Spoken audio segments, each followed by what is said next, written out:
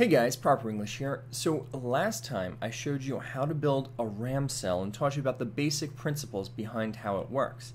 Today what we're going to do is we're going to get a little bit fancier with our RAM cell, and we're going to take a look at how to build a whole array of RAM and why RAM is useful. So let's get started. Alright, so today we're going to be getting a little bit fancier with our RAM cell. Now, if you remember, last time I told you that RAM has two functions. It's got a write function, that's saving the data to the RAM cell, and it's got a read function, which is outputting the data in a controlled fashion. And so in this particular cell, we've got two reads instead of one. And that can be super useful. First, let's take a look at the two reads functioning independently. Okay, and so right now I've got a 1 saved to our D flip-flop over here, and I should remind you that when we have a 0 saved to the memory cell, we're calling that a 1 because we're working with an inverted system here. Alright, and so when I flip this lever, well, now this read, our first read, is outputting a 1, but our bottom read hasn't changed. And so I can turn this off, and I can read from down here too. And now the top read's off, but our second read over here is on. And so if I had a couple of cells lined up over here, we could be reading from the top read in this one and the bottom read over here, and any combination. You know, we could have a bunch of them and be reading from any two cells at once. And that's super useful when we're building a CPU, because a lot of the time that's exactly what we want. It's faster if we read two things at once because, well, let's take a look at this diagram. So what we're going to do is we're going to call this black wool over here our ALU. And we're going to learn about ALUs very soon, but right now the thing to know is that an ALU is an arithmetic logic unit. In a CPU, it does all of the math and the logic, so it can add, subtract, and do things like AND, OR, NOR, XNOR, XOR, all of those things. And so we like to send data from the RAM over to the ALU. And so our RAM is this over here. And when we're sending data over, well, we're usually going to be sending two pieces of data at once, an A input and a B input for the ALU. But if we only have one read coming from the RAM, we have to send the data twice, right? We need to send it once for A and once for B. But if we have two reads, we can send them both at the exact same time, and things get quite a bit faster. And so that is why we use dual read RAM. So let's take a look at how I've set up this second read. Alright, so before we get into how our second read is set up, let's just do a quick reminder of how the first read is set up, because they're going to work the exact same way.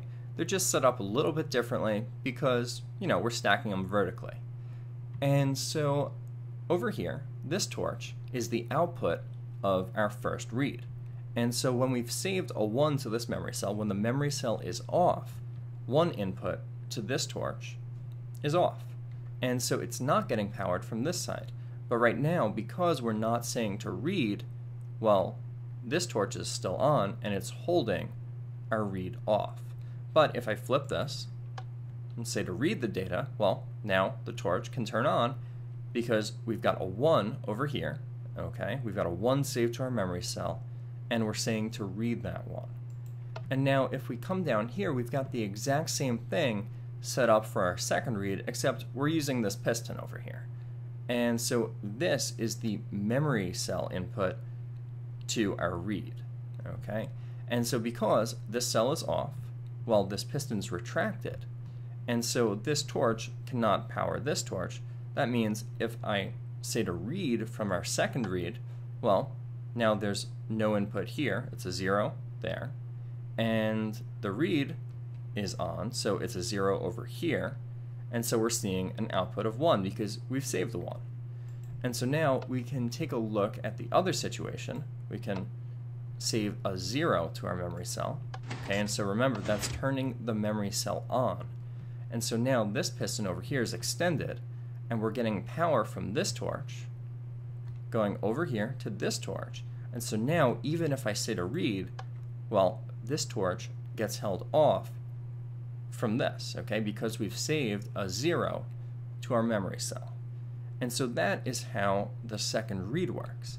Now, let's take a look at what happens when we set up a full array, and I think you'll get a good picture of why 2 reads can be super useful. Alright, so now that we've gone through what RAM is, how it works, and what dual read RAM is, let's take a look at an array of dual read RAM. And so the first thing we should do is take a look at how this is all set up. So we've got 4 bits here. Each one of these is a bit, and this is 2 wide, so it's nice and compact. And now if we come along this way, we call these registers, okay? So this is register 0. This is register 1, 2, and 3. All right, and so what we're going to do is we're going to start by writing data to register 0. And we'll save a 5 there, okay? So this is all in binary, remember that. We've got a 0, 1, 0, 1, so that's 4 and 1 is 5. And so we're going to come over here, this button is a write, and so we'll write that to register 0. And so now we've saved that to the memory, okay? And so let's save something else to register 1.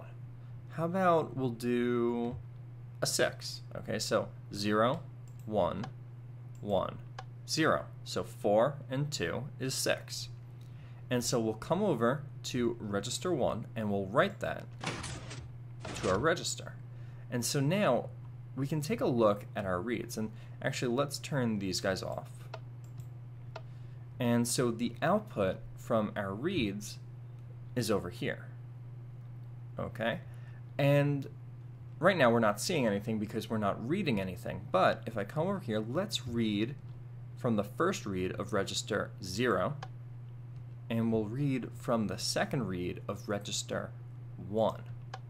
And so now when we come over here, we can see we've got our 5 in our first read and our 6 down here in the second read.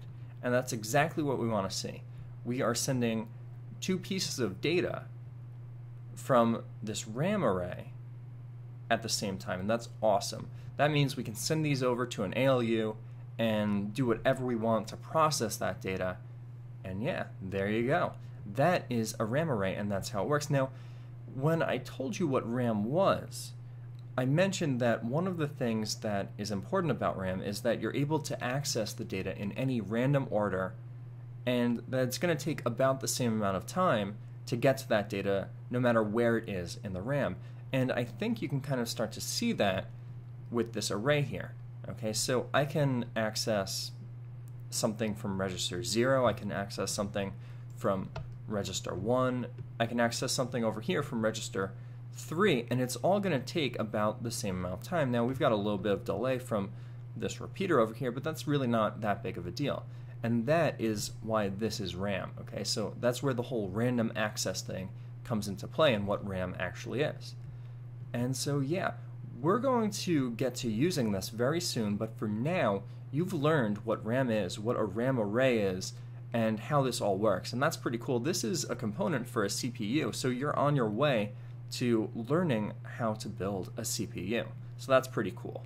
I hope you learned something, hope you enjoyed this, and I'll see you guys next time.